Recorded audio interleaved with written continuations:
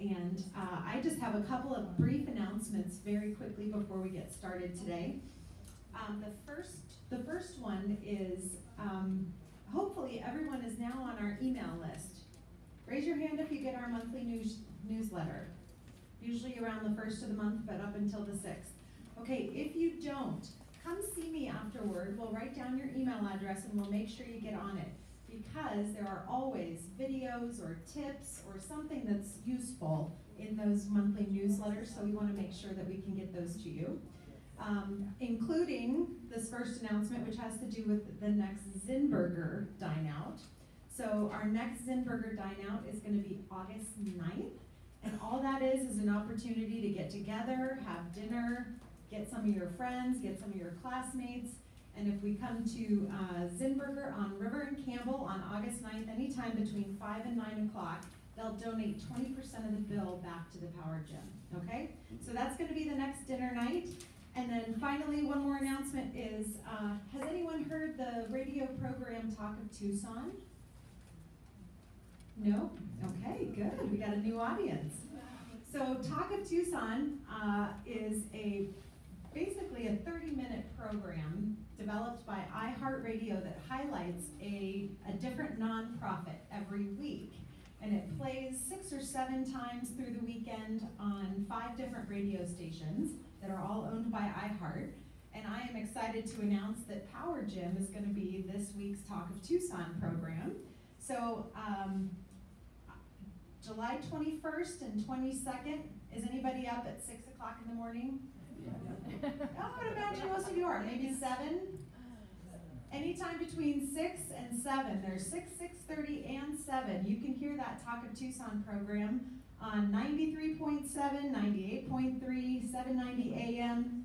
I'm going to repeat all these later, but I'll write them up on the board too. But I just wanted to give you an idea that we'll be on that program this week. And if you can, tune in. Yes? You plug it into your YouTube channel too. Yes, we'll probably link it. I'm not sure that we'll actually get the audio file, but we will definitely make it either linked from our website or available so that you can catch it afterwards as well, if you don't happen to be up. Any other questions before we get started? Okay, then I'm going to turn it over to Becky Farley, and she's going to introduce our fantastic speaker today.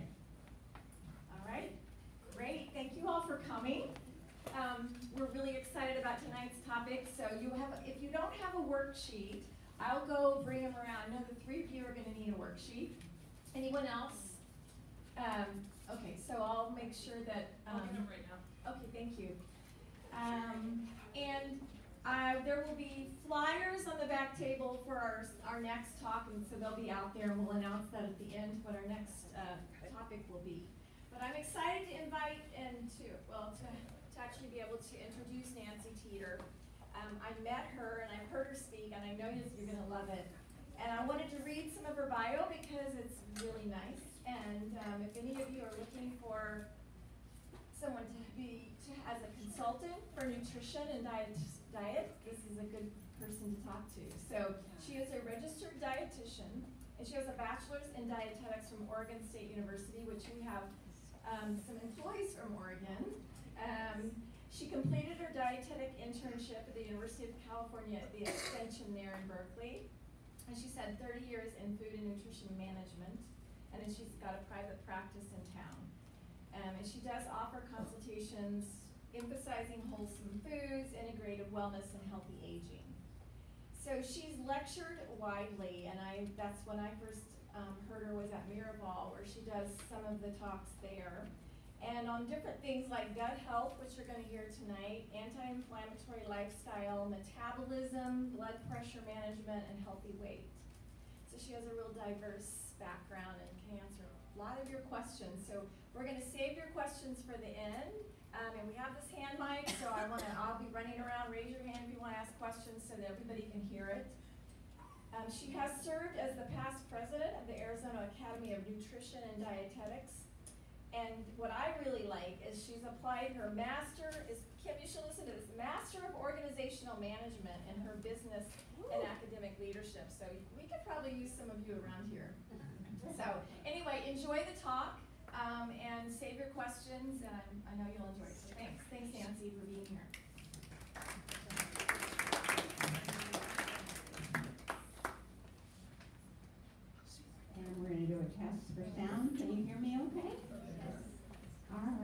Well, thank you for that lovely introduction. I'm delighted to be here with you this afternoon.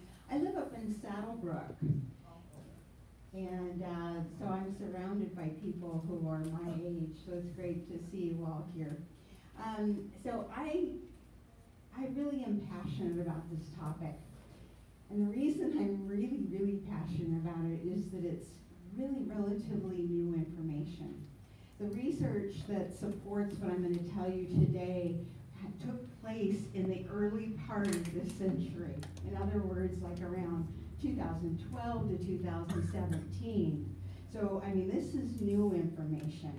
And so I find it very exciting to talk about because to some degree, the research that this is based on simply substantiates what we've been telling everybody to eat forever. But it also explains a lot of things. And so I'm hoping you'll get a lot of new information out. So I'm glad you have the worksheet. The idea was that it gives you a little bit of a summary of what I'm talking about today so you don't have to take really copious notes. But it also gives you a place to write down those things that you want to commit to do for yourself, for your own health. And this topic relates to healthy individuals and people who have some kind of a dis-ease. And so it applies to everybody, not just for Parkinson's. And as Becky said, you just hold your questions until the end, but we have plenty of time for questions. If you need to write them down, there's room on the back of the handout to do that. So we'll go ahead and get started. And the things that we're going to talk about today is that we're going to define and describe the microbiome. We're going to have you understand what the roles of the microbiome are and how they influence your health, and also what you can do to help your microbiome flourish. So let's start by defining that word, microbiome. It is the collection of cells that are in and on your body that are not human. They include bacteria and yeast and some viruses. And you've got them on your skin, you've got them in your nose and your ears, but you also have them throughout your whole digestive tract. So that is what the microbiome is. And we're going to be talking about that. And I find myself personally, I learn better when I don't have to learn new terms. So here's how I look at the microbiome. It's a zoo.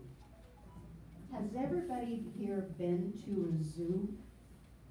And you can picture walking through and having these different enclosures, these different colonies of animals, and if they're in a great environment, they'll actually breed and multiply and come up with more zoo animals.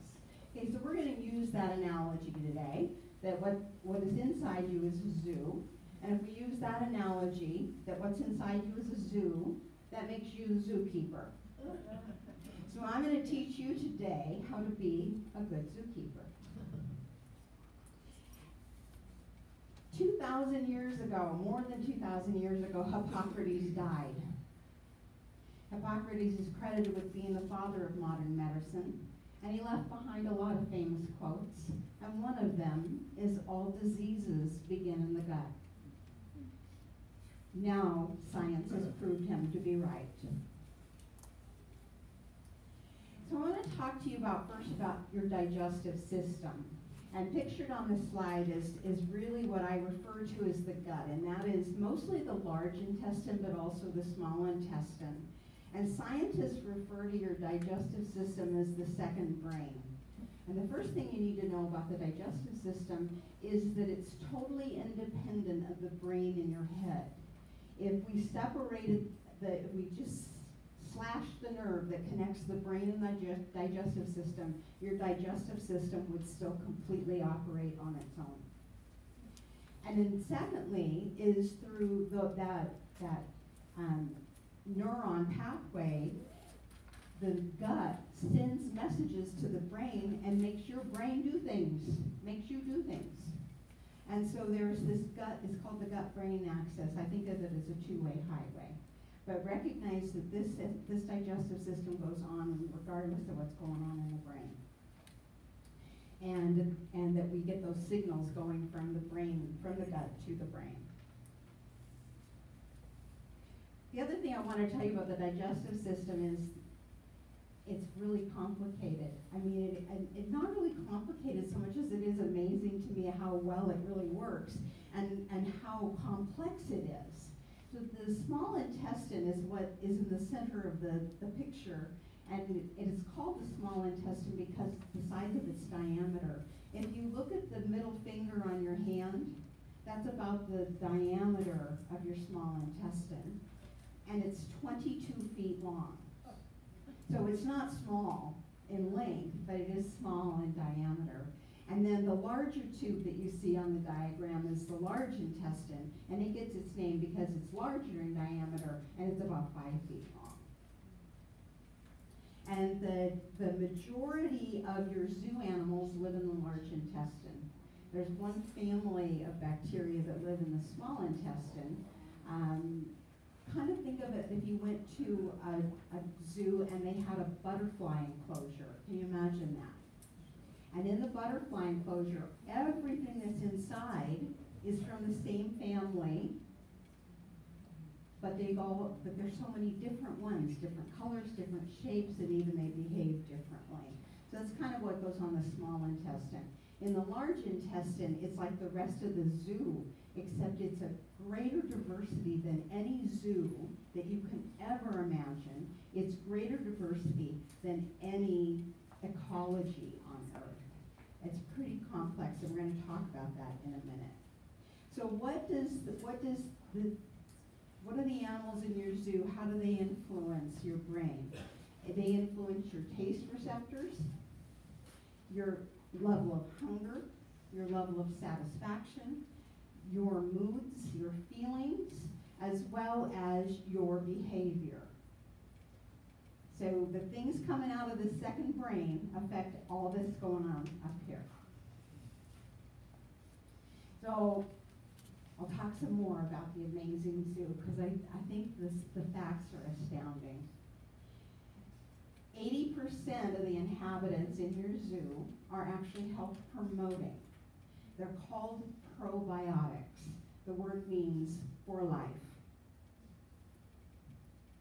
That means the other 20% are not health promoting. They have the potential to cause disease. There are 10 non-human cells on and in your body for every single cell that you have in your body. This collection, this microbiome, accounts for 4 pounds of your body weight. The number of zoo animals in your colon outnumber the number of people on Earth. There are trillions of them. That's why I'm talking, this is a big zoo. There are 10,000 microbial species. They fall in the gut, they fall into 6 families. But within those 6 families, there's 10,000 microbial species. And within those species, there's an unlimited number of strains. The population size and diversity of your zoo can change in 3 days. What you do can change it in 3 days, to the good or to the worse. The colonies in your gut have a circadian rhythm. And for those of you who are not familiar with that term, you as a human being have a circadian rhythm. You want to be awake and alert and moving around when it's light, and you want to rest or sleep when it's dark. And